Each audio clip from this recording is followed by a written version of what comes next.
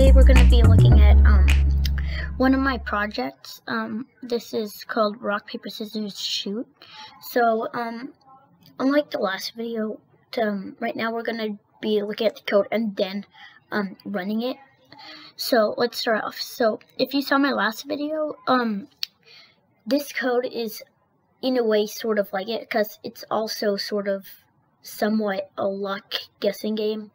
Okay, so first things first, we're gonna import random, and we're gonna import a random integer. Okay, so this is basically saying that the computer will pick out a random integer. Okay, and the choice could be rock, paper, scissors, rock, paper, scissors. Okay, so we're just giving the three choices for the user to choose from, the player to choose from. Okay, and then the computer has to choose 0, 1, 2 from the list, either 0, 1, 2. So we're basically making this a list. Okay, and then we're having the computer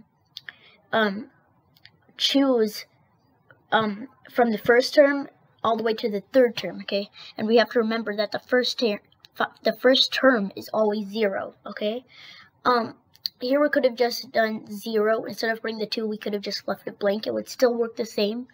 Okay, so this is the beginning of the game. Okay, so welcome to the game. Okay, and then the player is required to input his choice. Okay, in lowercase. Okay, and then once the user inputs his choice, we're telling Python to print the computer's choice. Okay, so computer chose and then plus computer. So that's this variable that we assigned for the choice range. Okay, so here this is all the if and elif code. So if the player equals the computer, print tie. If the player equals rock and the computer equals paper, then print you lost. So like this ties, wins, and all of that. Okay, so now let's see this code in action right here. Okay, so we're running it. Okay, so it says welcome to the game, your choice. Let's put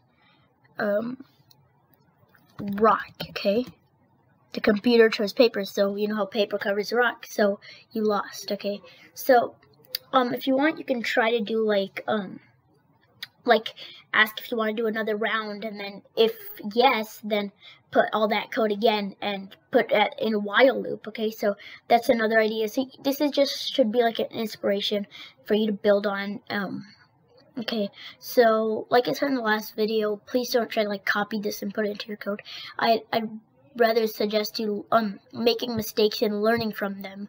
If you want to refer back to this just for some inference that you're sort of stuck on something, then you're welcome to come back and check. Okay, but please just don't like copy off. Okay, so thank you guys for watching. Thank you for watching Code Plus Art. If you like this video, please give it a like or consider subscribing. Okay, thank you.